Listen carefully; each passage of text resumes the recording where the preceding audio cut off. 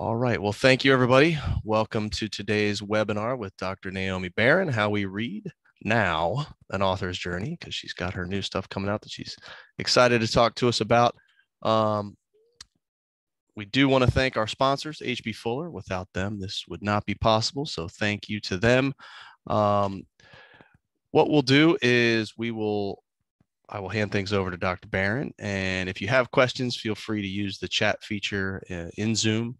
We'll leave some time at the end for Q&A, and you will be muted. We'll unmute everyone at the end when it is time for Q&A. That way, anybody can speak their question if you're unable to use the chat.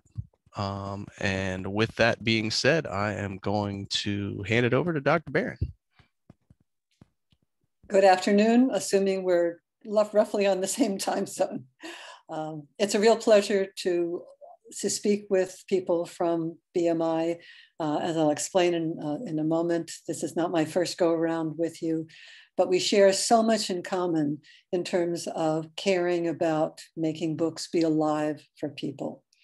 So let me share my screen with you for what I'd like to talk about today, and we can get going. Now let me move this, and now we have room. As Matt said, I'm going to talk about how we read now. That also happens to be the title of the book that I just finished. The reason I've called this an author's journey is we've all been through a really interesting, roughly 16, 17, 18 months together. And I say together because from an author's perspective, I've faced a lot of the kinds of challenges that I'll bet you folks have. But let me give you a sense of what it looked like from my eyes, if I can get my screen to go. Yes. Okay. So the book in question we're talking about is called How We Read Now. And there it is. Got a nice chirpy cover that I fought hard to get, but I think at least the color scheme worked out well. All right. The journey that I'd like to take us on for the next 45, 50 minutes or so comes in several stages. I'll begin by giving you a little bit of background about who I am. Some of you have heard me speak before. And then I'll talk about what's in the journey. I'm an academic, surprise, surprise. Have taught for many, many years, done a lot of research on many kinds of language-related issues, especially the impact of technology on the way we write, the way we speak. And for the last 15 years or 20 years now, focusing on what we do with digital media, including reading. So for about the last 10 years, I've been working specifically on comparing the way we read in print versus on screen. More recently, call that digital reading. More recently, I've added audio issues. I don't have to tell you about the surge in audiobooks, plus their audio components such as podcasts that have a real impact on the domain I'll be talking most about today, namely education. As I mentioned at the outset, I've had some wonderful opportunities to talk with you folks, maybe some of the same ones on this webinar now in the past. In spring 2015, I got to meet a number of people in person. That was good. I was supposed to do the same in May 2020, but you know what happened then. So some of you may have seen the webinar I did then. The journey I want to take you on, again, from an author's vantage point, is first, stage one, the writing of the book, How We Read Now. The second, the really dicey part, the production of that book. And the third, what's happening now in the world of reading? Where from where I stand do I see the challenges lying, and what maybe can we collectively do about it? So we'll start with writing the book. In 2015, I published a book called Words on Screen, The Fate of Reading in a Digital World. And I actually spoke in 2015 with you folks at BMI about that work. But I realized a lot needed to be updated and refocused if I really wanted to make an impact with the research that I and a number of my colleagues have done on comparing the way we read in print versus we read on screen. So there's been much research, and I'll summarize some of that in a couple of minutes, on differences between reading in print versus reading digitally. So we wanted to sort of bring people, readers, up to speed on that. I also wanted to focus specifically on learning.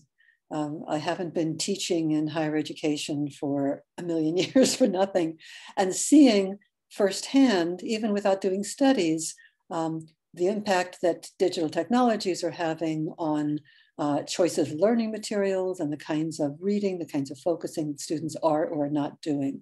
So I'm particularly looking at longer texts, not the kind of thing that might be a one-off of looking at a blog posting or looking at a social media post, but something that's at least a couple of paragraphs, maybe the equivalent of a couple of pages. I wanted to translate the research that I'd been doing into something practical, that people who make decisions, whether it's parents or whether it's teachers or whether it's students themselves, about what medium they choose for reading, so that the research could make sense to them if I could figure out a way to get those findings of the research to them. Given the rise of audio, I thought it was also important to look at what we know and what we don't know, comparing listening to something auditorily for the purposes of learning and comparing that with when you read comparable material. Given the surge in use of video materials in general, count the gazillion postings on YouTube, but also particularly as used in education, I wanted to see what research there was on how we learn from video as opposed to how we learn from text, whether that text happens to be print or digital. I also knew it was really important to have a balanced discussion of what print is and what screens and what audio are particularly good for, but to keep in mind that they're not each in itself the full story. Digital has some real advantages. Audio as digital has some real advantages. Print has some real advantages. It's also important to note that not every reader approaches text the same way. I have colleagues who are philosophers who say, I read everything digitally and I do fine. And I believe them. They also learned how to read really carefully, unlike most of the people who are reading digitally, and we'll get to the reasons for that now. I'll also mention that the research for this book was all done pre-pandemic, and we'll see what that translates into. So what are the major findings? I'll go into details on this in just a couple minutes, but overall, and I hedge my words really carefully, but I think that's important because there's a lot of nuance to what we know about reading in different media and the effectiveness of one medium versus another. So overall conclusion, reading in print generally is more successful for learning, I'm putting the stress on those words intentionally, than reading the same materials digitally. And we'll go through the nuances in just a couple minutes. I've summarized the findings from my book and then some recent work that's come out after the book went to press in a white paper that I did for BMI called Medium Matters for Reading, a report for K through 12 educators. I'll mention now that the same findings really apply for readers of all ages. It applies in higher education, and it applies if you're not in a formal schooling setting, but you happen to want to learn something, to remember it. So we'll look at those data, but keep in mind the data from different age cohorts show very much the same thing. All right, the findings result from a combination of factors. One of them that you will understand incredibly well is the properties of paper and how we interact with paper. But a second variable is how readers themselves think about the medium they're reading on. So if you want to take the phrase, it's all in our heads, it's not all in our heads, but to a certain extent, we make assumptions about how we should read in print and how we should read digitally. And those assumptions we make do a lot to shape how much effort we put into how we read in each medium. Okay, just a couple of words about audio and video. If you're talking about people wanting to learn something, audiobooks can be big motivators, particularly for kids who don't want to read print. And whether that's print that's digital or print in a printed book, they don't want to read. But if you get them started on audiobooks, you can often get a transition to wanting to read print, to wanting to read text, and one hopes print. We also know there are lots of advantages, particularly for people who are early readers or second language learners, or people who have reading challenges. And that's not just students, actually, it's adults as well, things such as dyslexia. There are advantages to having an audio overlay atop text. And overwhelmingly, of course, that becomes digital text. And there are a number of companies that have quite successfully helped a lot of kids who really have challenges in reading be able to jumpstart their reading and then be able to go to print as well as digital reading. When it comes to video, let's not fool ourselves. Video is really engaging, much more so than an awful lot of print. I'll give you some quotations from students in a couple of minutes. You can show movement in video. It's really hard to do that in text, especially printed text. But when you look at the research on learning from audio, learning from video, as opposed to learning from print, you see overwhelmingly, and I've said typically, but it's a little stronger than that learning from print gives better results than learning from audio or learning from video. And the reasons for that are very similar to the reasons that print has advantages over digital. And I'll go through those arguments in a minute or two. Okay, so how do we ask the questions of, do you learn better in one medium versus another? Do you remember better? Do you concentrate better? Do you score better? There are a number of different ways that researchers, including myself, have gone about doing this. The first is with asking experimental questions. What happens is you give a passage, typically of a single text, and either the text is in print or the text is on a digital screen. And then you ask reading comprehension questions and you see how people score reading in print versus reading on a digital screen. There also are increasingly experiments done with using multiple texts. If any of you have kids or know of people who have kids, you'll know that particularly in middle school and high school, there's an incredible push to training students how to read multiple texts online, how to evaluate them in terms of credibility of sources, how to compare materials and so forth. So that's another research domain as well. Okay, second domain is how we give standardized tests. There's been a move now, particularly from places such as the Educational Testing Service, but other standardized tests as well, both in the United States, as well as tests that are native to other countries. There's been a move from paper to doing it digitally. I also want to talk about a particular test that's given in the United States called the NAEP, the National Assessment of Educational Progress. It's sometimes known as the Nation's Report Card. And we'll see, and that's a standardized test, but of a different sort, namely looking at progress over a year rather than on a specific test where you sit down for a 2-hour period, whatever it is, and take the test. Okay, that's the second source of data. The third source of data is asking students themselves, how do you think you read more successfully? And we'll look at what I call perception studies. That is, these are not looking at a score of how people do on 2 different media when being tested on their reading, but rather it's asking students themselves. And you learn an incredible amount from bothering, I'll put it that way, to ask them. But there's another way of asking them, and that is what's known in psychology as calibration studies. And we'll talk about that in a moment. But calibration basically means you ask students either before they take a test, say reading digitally or in print, or right after they've taken it, but before they see their score. How do you think you did? Do you think you did better in print? Do you think you did better digitally? And then you look at to what extent there's a match or a mismatch. That is, what is the calibration between the student's perception of how they will do or how they did versus how they actually did. And then there are all these other factors that we won't have time to talk about today, but they really go into the mix as well. How much effort do you put into reading? We'll talk a little bit about that. How quickly do you read? Generally speaking, all things being equal, people tend to read faster digitally, except if they're multitasking, in which case they may read more slowly because they're busy multitasking when they get back to the text and accumulate it. It took longer than reading print where they weren't multitasking. Okay, how much annotation do people do? Hint, They do it more in print than they do digitally, even though digital tools are available.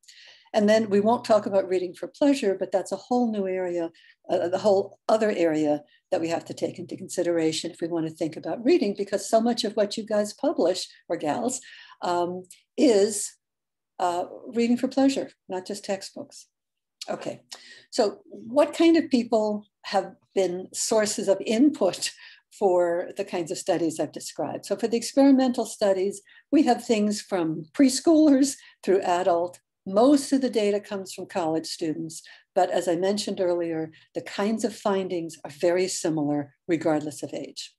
For standardized testing, the kinds of comparisons of doing a standardized test on paper versus doing a standardized test digitally have largely been for middle school and high school, where there are lots of these standardized tests given. The perception data are for secondary school, so consider that junior high school and high school, as well as college. My own research was on student perception with secondary school and college students. And then the calibration, what do you think you're going to do, or what do you think you just did in reading the two medium versus actually how you actually scored, those are from middle school and college students. Okay, so what have we found? As I said, it's a little nuanced, but we get the same results study after study after study. So it may be nuanced, but it's clear. Okay, reading scores with print are generally higher under certain conditions. If you ask students to read longer text, what does longer mean? At least 500 words, but maybe 1,000 words, 1,500 words. It depends on who did the study.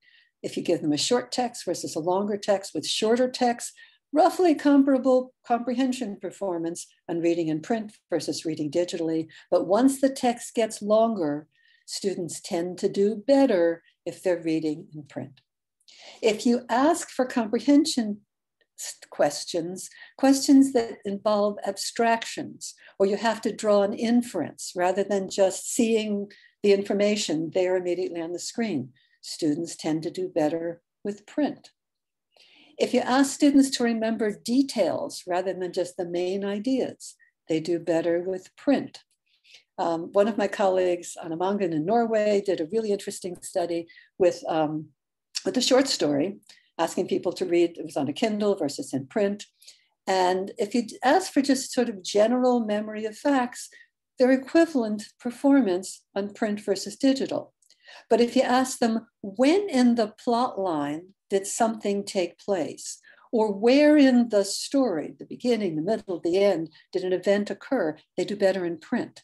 And that has a lot to do with the physicality of books or magazines having physical geography to them for a beginning and a middle and the end. Okay, so what kind of reading are we talking about? The advantages of print are seeming to be strongest if there's informational text, that is, things that might be a news story, might be a journal article, might be a book that does analysis of some sort or another. The differences, namely the advantage of print, are stronger with informational text than they are for narrative. Narrative, think about fiction or essays where you're expressing your feelings and belief structures and so forth. And that's partially because you're not looking to remember facts. You're looking to follow a story. Although, as we saw a moment ago, if you want to know where in the story and when in the story, you're still probably going to do better with print. Okay, the perceptual studies. I've done research here. A number of colleagues have done similar kinds of studies. They ask slightly different questions, but the results are all the same. If you ask students themselves, do you concentrate better when you're reading in print or when you're reading digitally? And we ask about reading on computers, reading on ebooks, reading on smartphones and so forth. They will tell you they concentrate better reading in print. Other times people have asked questions about, do you learn better? Do you remember better? Again, depending on the study, it's something like 75, 85, 90% of people, depending on which question and who wrote the survey, say they do better on serious learning focused issues when it's print. But if you ask additional questions of what do you like about reading in print? What do you like about reading digitally? And you just get students' opinions. And these are the kinds of things that both secondary school students and college students have said.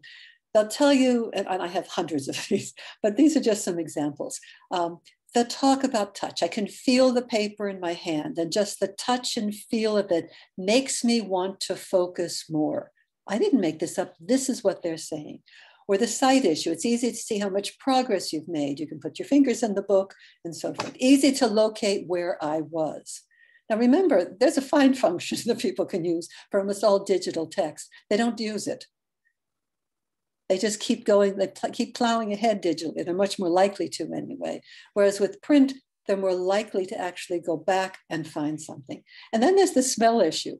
I had assumed that you had to be over a certain age to say, I like the smell of paper. But you'd be amazed how many high school students, college students talk about liking the smell of paper. So keep it up. It's really important. Okay, other kinds of things they talk about, which are a little more subtle, but I think really interesting. I put this together under one header, authenticity and distinctiveness. An incredible number of people said that this is, again, students talking about what they like and what they don't like about reading in print or reading digitally. What they liked about reading in print is it's real reading. So they said such things as, feel as if I'm actually reading. It feels more authentic. There was a really interesting study done in Spain by one of my colleagues who looked at what happened when you gave computer printouts of multiple articles, as opposed to giving the original sources. So the original sources might be a book, it might be a magazine, it might be a newspaper, same material. In one case, you just have printouts. In the other case, you have the authentic stuff as it was printed. And then you do comprehension tests on reading, and people scored higher when they had the authentic materials. And there are a lot of reasons for that, I think. I mean, one is there's a distinctiveness to the materials. I mean, you take a computer printout and they look pretty similar. So you don't have sort of landmarks to remember, oh, this was here and this was different from that. Whereas you do, if you have different books with different type fonts and different feels of the paper and different covers. And similarly, a newspaper is different from a textbook and so forth. Then other people talked about this feeling that I own print.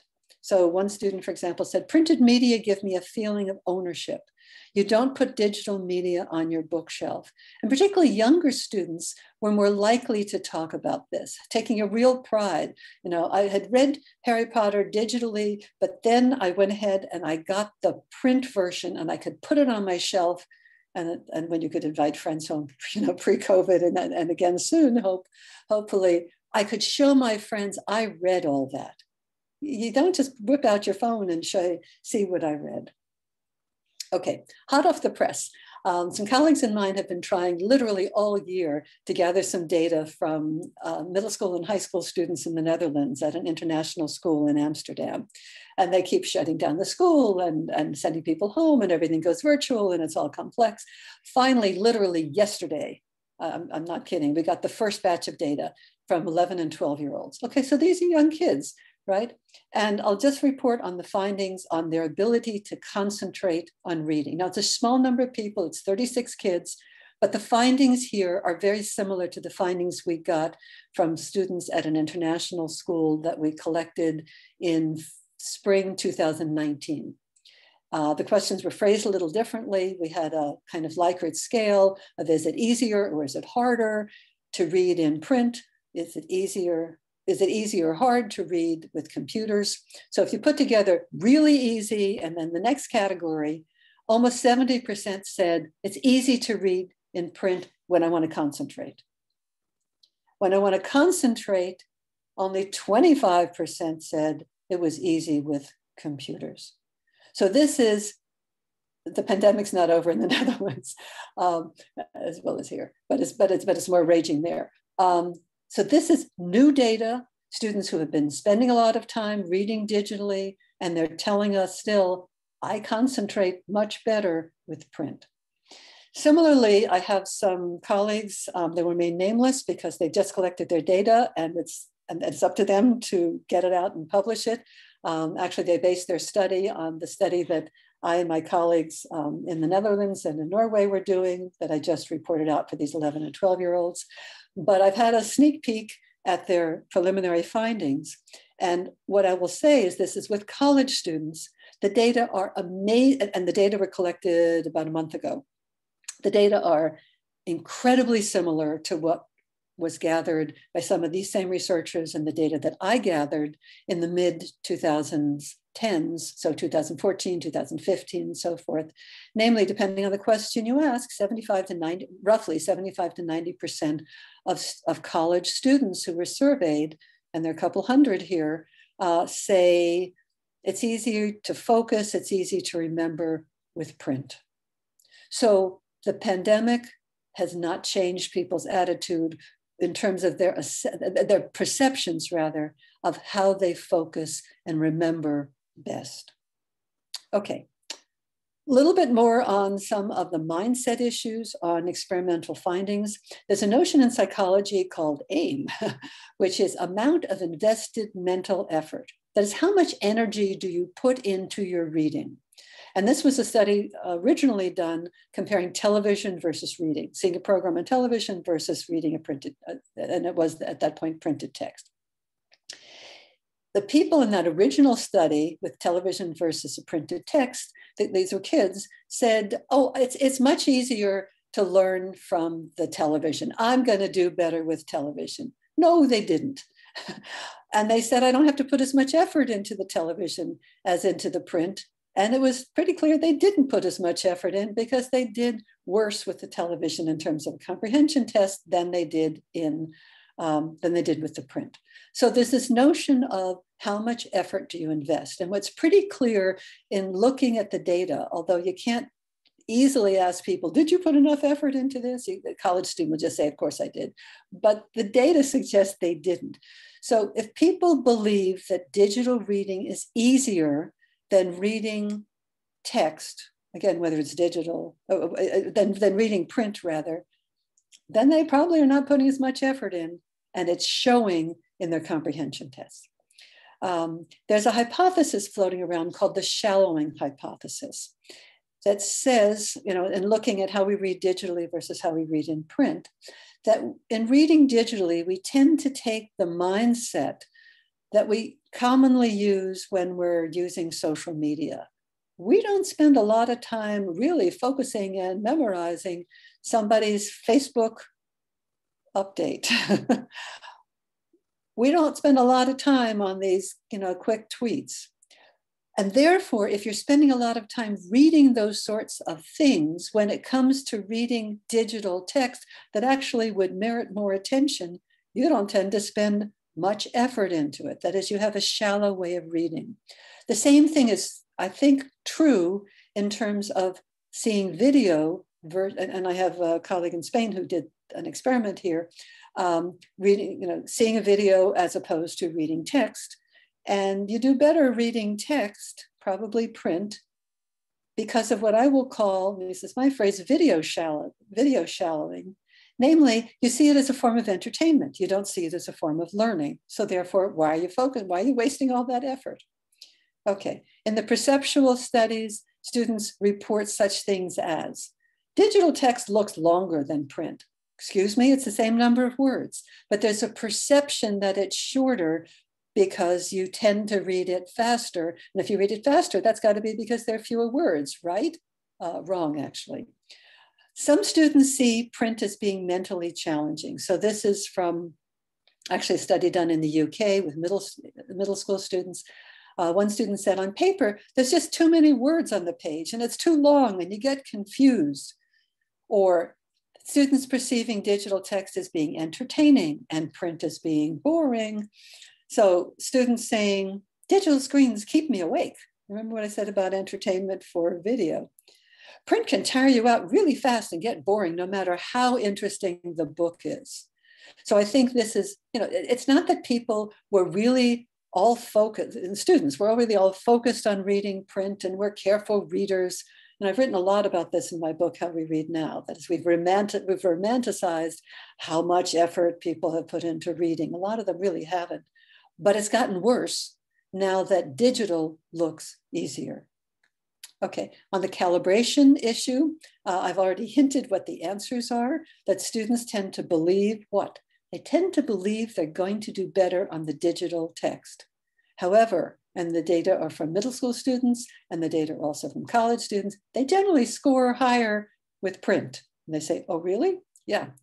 And what's particularly interesting to me is these calibration studies are done on a single one-off test, where here's the passage, you read it digitally, you read it in print, then you get tested. But if you ask those same, and it's not literally the same students, but the same age cohort, do you think you concentrate better, you learn better, you remember better? So that's learning in general. Do you think you do it better with print or with digital? They'll tell you print. So they have a kind of one-off attitude. Oh yeah, digital's fine, I do fine on it. But if you want to talk about real learning, they will tell you they do better with print. Okay, standardized tests. I'll go sort of quickly through this so we can get to some of the other issues. There's this widespread move to testing digitally for high-stakes standardized tests. And the problem is that if you actually look at the scores of students, if they took, let's say, the equivalent of the SAT in a print version, the standardized aptitude test, well, these days it's called the achievement test, that ETS gives for getting into college, but equivalent kinds of tests. If you take the print version of the text versus the digital version of the text, ETS tells us there's no difference. But actually, if you look at the kinds of student profiles, you'll find there are differences. So who are the people who tend to score higher on the print versions? It's students who have a challenge of some sort. So people who in general have lower reading achievement scores, they'll do better in print than they will in the digital version of this standardized test. English language learners who don't have as strong English skills if the test is an English language test. People who are special education students of varying sorts. And then there was a really interesting study done in Norway that separated out females versus males. And the girls who had really high documented reading comprehension scores from other tests, they did worse on the digital standardized tests than they did on the print version. So if everything is going digital, that means we're going to suggest these girls just are not so smart. But we know from other tests they actually are. So one of the challenges, and I know you got, unless you folks are printing standardized tests, one of the challenges is as the world is going digitally, we may not be getting good reads on what people actually know. Then there's this thing called the NAEP, the Nation's Report Card, and they don't do these one-off tests of, read a passage and get tested on it, but rather they do assessment in fourth graders and eighth graders and 12th graders on how much progress they've made in reading or in mathematics and so forth. So interestingly, if you look at a correlation between how much people in their classrooms, how much teachers are using digital devices in the language arts classrooms, that's basically English related issues, and correlate that with the scores on reading, you find something a little scary. So data have come out and then some of my colleagues and I actually analyzed some of these data together for the fourth graders and eighth graders. This is in the United States. And you look at the findings both from 2017 and 2019. And if there was a higher use of digital devices in the language arts classrooms, that correlated with lower reading achievement. Now, again, it's complex because we don't know exactly how the digital devices were being used, but at least it should wake us up to the fact that using all these digital devices, as opposed to using print, might not be to students' advantages for learning. Okay, stage 2 of the author's advantage, of the author's journey, the production phase. Why am I showing you this picture? This is called mud walking. It's a very popular sport in the Netherlands, as well as in Germany. And you slogged your way through mud. If you've ever walked in mud or done mud walking, you'll know this is not easy. It really slows you down and you don't know you're ever going to make it without falling on your face. So the production of my most recent book. I've done books before. this was my 9th book. I sort of know what the production process is like. I had a contract for this book with Oxford University Press. That's nice. I contracted for it in spring 2019. Delivery date was April 1. I actually made that 2 weeks early.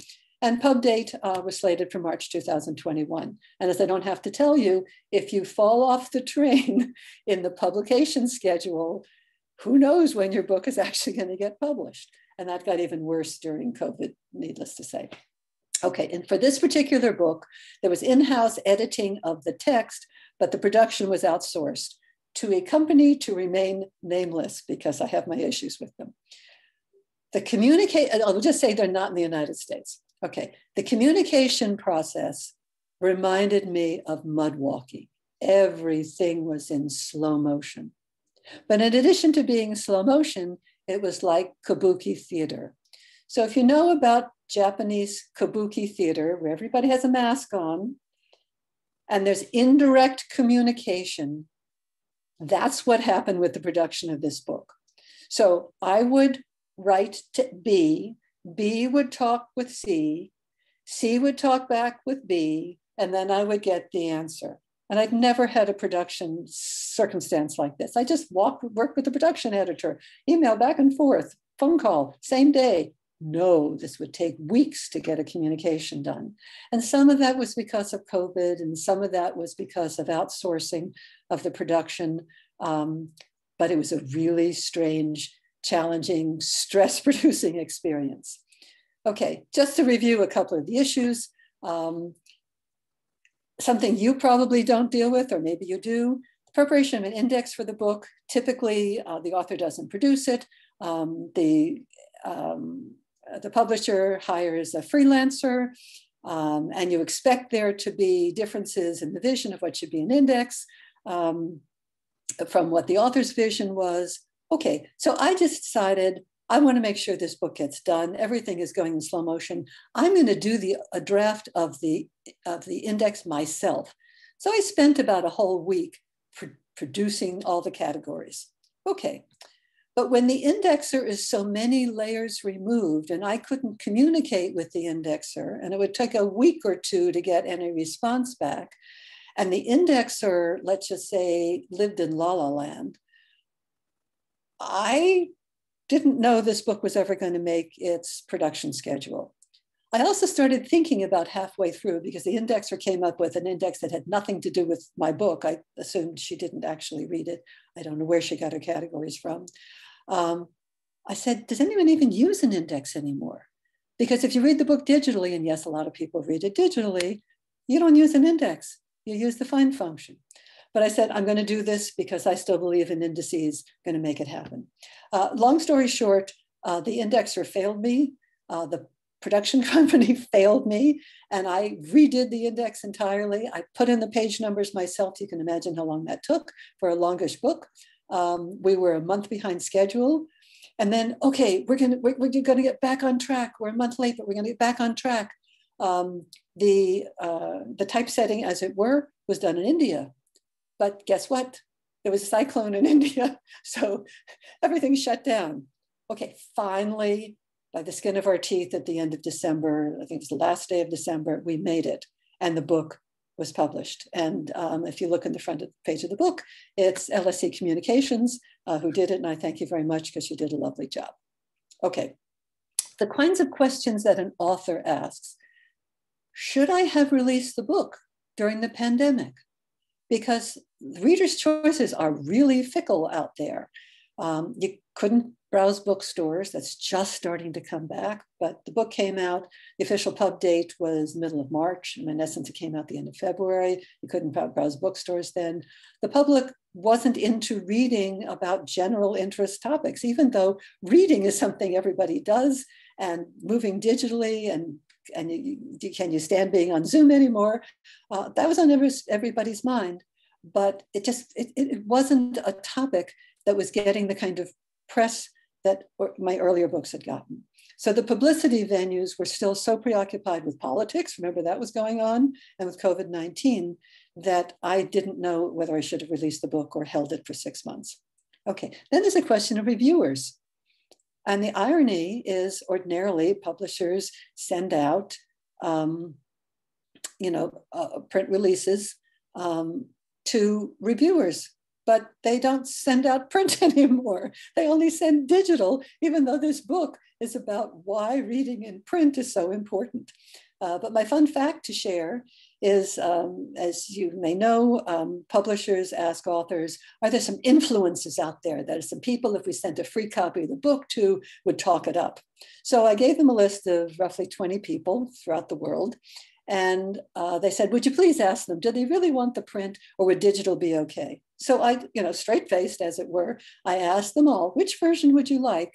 And they all wanted print. That says something. Okay, stage 3 of this journey. And I'll go through this quickly because I want to leave some time for questions. I want to talk about trade sales and how they have changed. And you probably have the statistics as well as I, but I've been charting them by month, and then over the last few years, year by year, to talk about print versus ebooks and adults versus children and young adults.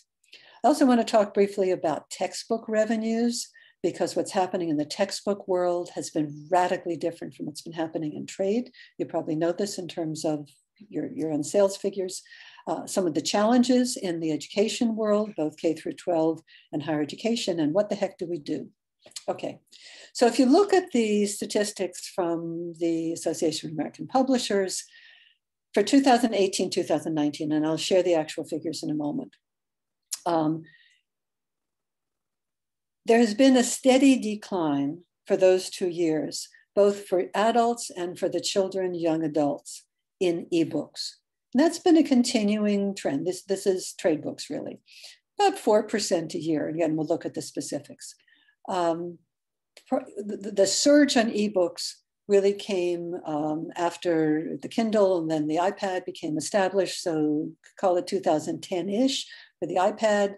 And then there were triple-digit inflation year on year for 3 or 4 years and of ebook sales. And then the decline, first a radical decline, and then a gradual decline of 3-4% a year.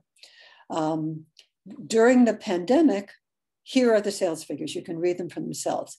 Hardback was selling, paperback was selling, ebooks were surging for understandable reasons. Downloaded audio was also surging, continuing its march.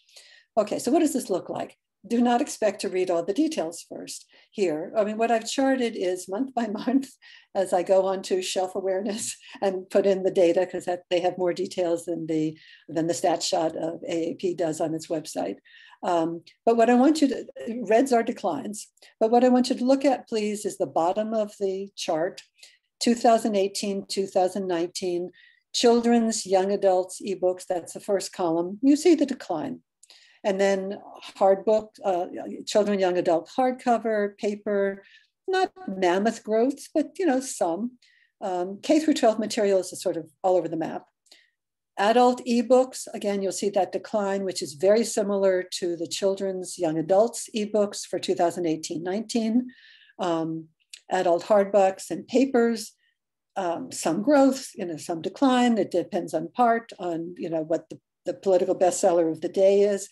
2020, go to children's young adult ebooks, this incredible surge. And then let's move over to adult ebooks, again, a surge.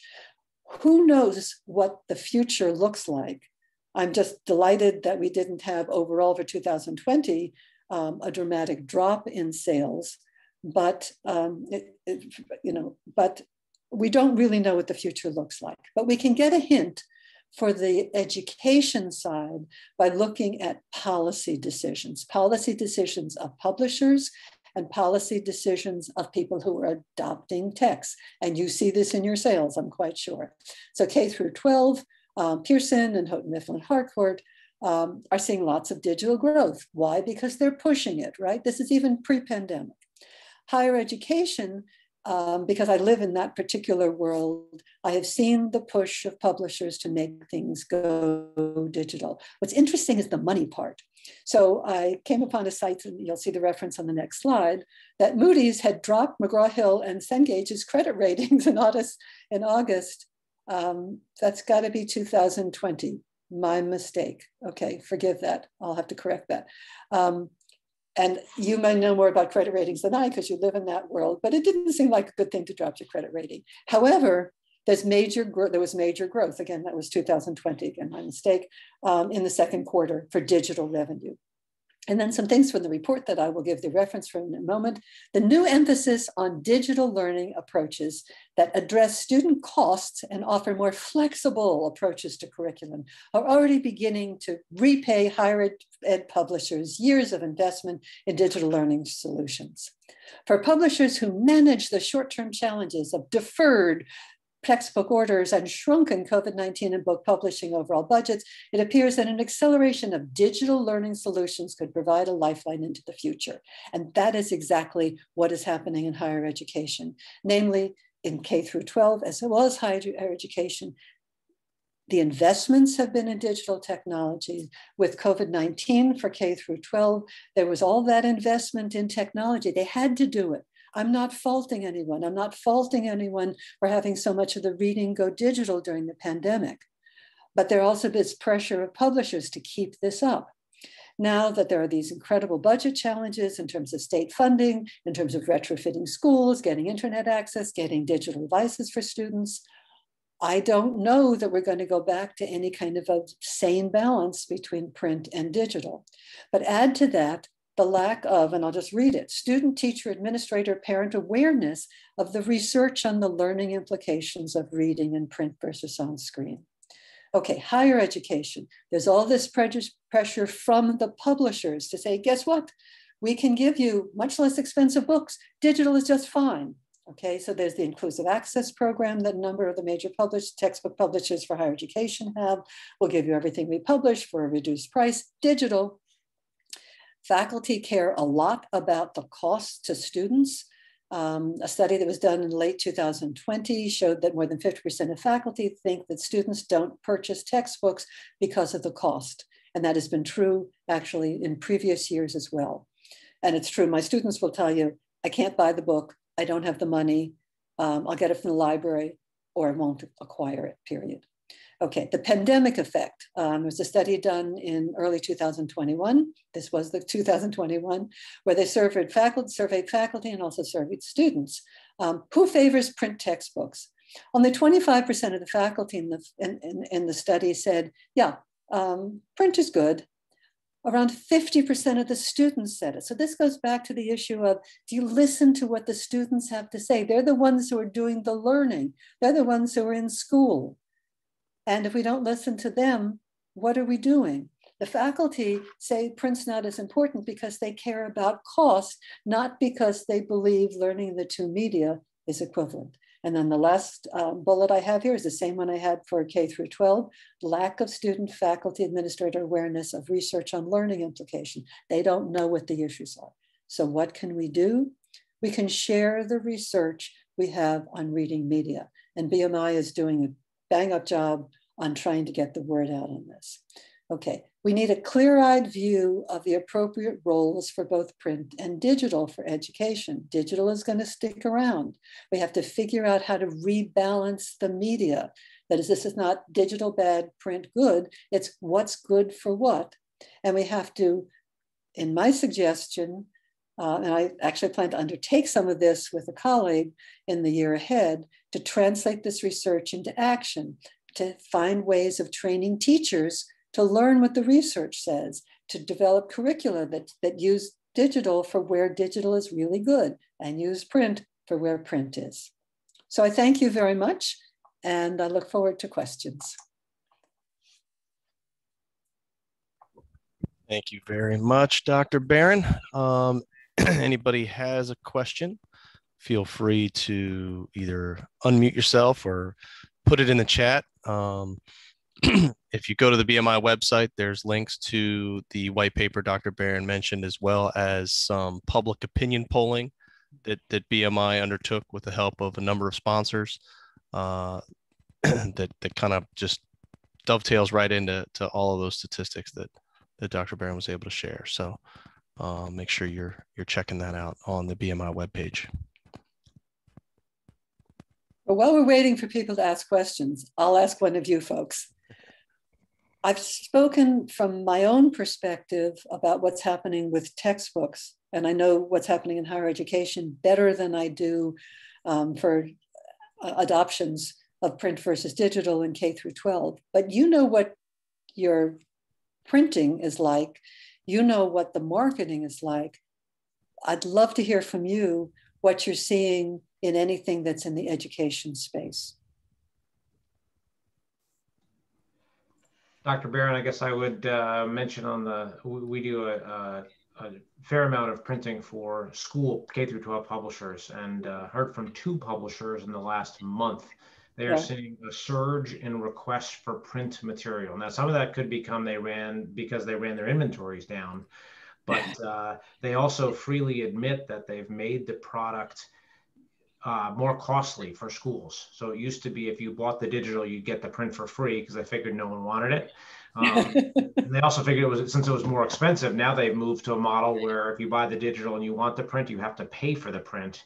And they're still seeing a surge in request of print materials, mostly work text, softcover books from their customer set. So we're seeing a sort of a spring spike in demand for printing for K through 12 materials, which is great to see.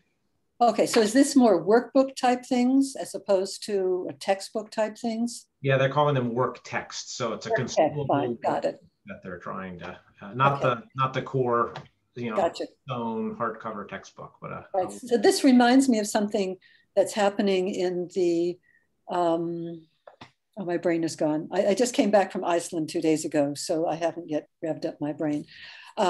So for books that are freely available digitally, okay, somebody help me. I'm having, what is the name of freely available books with a move? Open source? Open site, so open access books. Thank you very much. Okay, so there's been a big move in education, particularly in the United States, although to some extent in other countries, to make books freely available because textbooks are too expensive. And the expense of the textbooks is not your fault. It has a lot of other factors behind it, because I know something about the cost of actually producing the book, which has very little to do with the price tag that is stuck on it. Okay, but from what I've understood from some of my colleagues is that for particularly lower schools print out the materials, because for young kids, having print has been understood to be really open educational resources. That's the phrase I needed, thank you. Has been really important. For middle school and high school and college, the students are overwhelmingly using them digitally. But what you're saying particularly about K through 12, and I'm guessing it's the younger kids, resonates very well. The other thing that I suspect is at work is there's been a lot of discussion about how little learning went on over the last year and a half. And the question is, how the heck do we get our kids back on track? And kids goes up through college here. So maybe there'll be a perception that print is going to help anchor that. I don't know that. I don't know if anyone else is having experience in terms of the orders you're getting for the fall. No, thanks, Dr. Baron. That makes sense to me. And I know that it was my kindergartner had more of those consumable work texts, I think, as Dave mentioned, where it was the learning was in there, but then he could color in them, write them out, and it was a consumable. Whereas my 5th and 7th graders did not have that kind of same text. But one question that came in, Dr. Baron, has there been any difference, or have you been able to segment research by public schools versus private schools or homeschooling? Has that been looked into at all? No, but I will take a different set of data and make a hypothesis. Depending upon what state you're in or what county you're in, during the, so let's go back to spring 2020, as well as fall 2020. A lot of the private schools were able to stay open. Again, it depends on the jurisdiction as to whether they were or not. If they were able to stay open, there wasn't the impetus to have to get everything pushed out digitally. So my hypothesis is with private schools that were able to be open, so it's a twofer, that there was much more use of print materials. And that with public schools or in counties and or states where where private schools were not allowed to operate, there was much more use of digital. So if one were doing standardized tests on how much educational gain or loss was there, I think we will find the private, over the last, we'll call it year and a half, I think we'll find that the private schools that were able to stay open had much less learning loss and more learning gain. And I can't tell you the exact details on that. And in part, that's because not just they were face-to-face and they had socialization possible, but I suspect it was also they had access to at least some print books and they had access to libraries. So one of the questions that we asked in my colleagues in my survey about using libraries, and that my other colleagues who are working with college students asked, is a lot of students said, I really missed using the library. Now with college students, much of that material is available digitally. So when they say they're missed using the library, they're talking about using not just space where you can sit and hang out with other people, but being able to see print books. So the students, again, are sending us a message that they understand something that the administration, sometimes for cost purposes, may not get.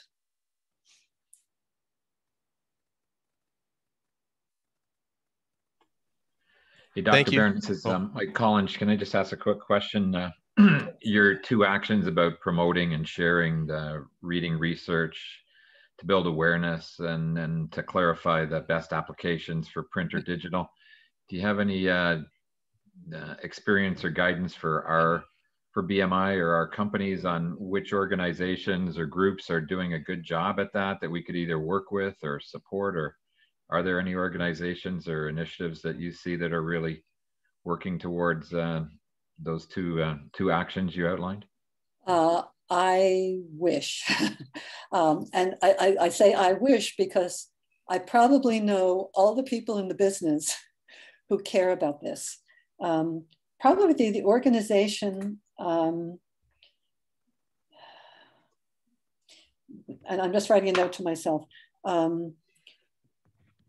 There's a woman by the name of Pamela Della Pietra, who is at SUNY, State University of New York, Stony Brook.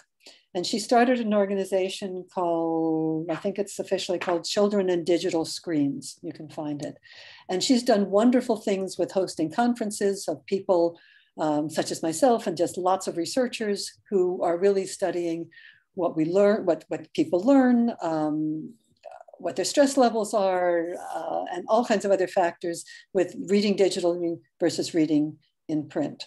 And she hosts a number of webinars, and she's done that throughout the pandemic. And if you send me an email, I'll send you her contact information. And that would be the organization. And Matt probably has it as well. Matt, do you have her contact information? I don't think I have hers, but I'll connect with you and we'll definitely get on top of that. Yeah. And that is the organization that cares most and has a huge number of all the right researchers associated with it. What I otherwise know is that nobody except one or two colleagues in their own classrooms, nobody has figured out that we have to get this message out to real teachers. So if any of you has any bright ideas on how we can partner with the school system, or even with an individual school, or with school administrators, to find a way to get the word out, to put together workshops for teachers in most states in the United States, maybe all of them, for accreditation. You have to do in-service training for teachers. There are ways of doing weekend workshops. You can make it all up. And that's what needs to be done. It's really got to happen at the grassroots level. It's going to be easier in some ways, however hard it is, with K through 12, with universities, which I know best. As I've said, I haven't a clue how to get their attention. because the cost of the books to students is making faculty say, I can't do this. So there are a lot of faculty, surveys have been done. I'd rather use open educational resources that might not, some are really good books, but some of them are trash. I'd rather use a book that's not as good as the print, but it will cost less than my students can't afford to buy or refuse to buy, and therefore we're going to take the digital. And now with various of the inclusive access programs, the cost has come way down for some books, and getting faculty's attention, because it's school by school, is really hard. So I think the K through 12 space has a better shot, and I'd be happy to work with anybody who wants to help me and a colleague of mine, Kristen Holly-Turner, figure out how to do this. Hey, Matt, I know you're out of time, but I would offer, Mike, to that point, I had a colleague of mine at LSC that took the research that we had posted on BMI and the polling and posted it on their LinkedIn page. And this is someone probably like most of us, they have a LinkedIn page that just has their information and they really then go and look at it. They went back the next day, they had 1,500 people that had all the story. They thought they were an influencer all of a sudden, but they said it was incredible. Everyone saying, we agree, we agree, we agree. So I think it's up to us as well as BMI to get the word out that this is important stuff. Right. Yeah, so, and let me know just, what I can do. No, and thank you, Dr. Baron. And just so everybody knows, we've, as I've mentioned in other webinars and things, BMI has really put a big push behind this research, behind the polling. And we've had we have a number of sponsors who have helped make this possible, predominantly with LSC kind of leading the charge. But we've pushed stuff out to the Association of School Boards, the Association of Superintendents. This is going out to SIMRA, who are the instructional folks, instructional materials folks, and we are constantly in looking at ways to get this out broader. And more widespread. You're going to see social media posts from BMI, both on LinkedIn and Twitter. So when you see those, again, retweet, share, amplify that message. And we're going to continue working on this as much as we can. And I agree with Dr. Baron in terms of it's got to be just trying to get to the right people at the right times with the right message. And it is very much grassroots. Unfortunately, there's no, I guess I'll stay out of the political front when we talk about the Department of Education and and everything that's going on there. But we will continue to push this and try to get this message out in front of as many people as we can. And one of the things we'll do is again, this recording will be up on the BMI YouTube channel. You all will get an email about that. Share that wide. I think the material that we just had over the last hour was invaluable and is a great message for anybody. So I encourage everybody to do that. And having said all that, again, thank you to our sponsors, HB Fuller. Thank you to Dr. Baron for her time and all her efforts around this research and helping us get this message out. And I know I'm working with Oxford University Press and Dr. Baron, and hopefully we will have copies of the new book available to those who come to the annual conference in person, and you will get a physical object when you arrive. So, and whether Dave knows it or not, he's probably volunteering to print those for us, but we'll figure that out when the time comes. So thank you everybody for your time. Really appreciate it. And we will see you all soon. Thank you for joining me. Thank you, Doctor.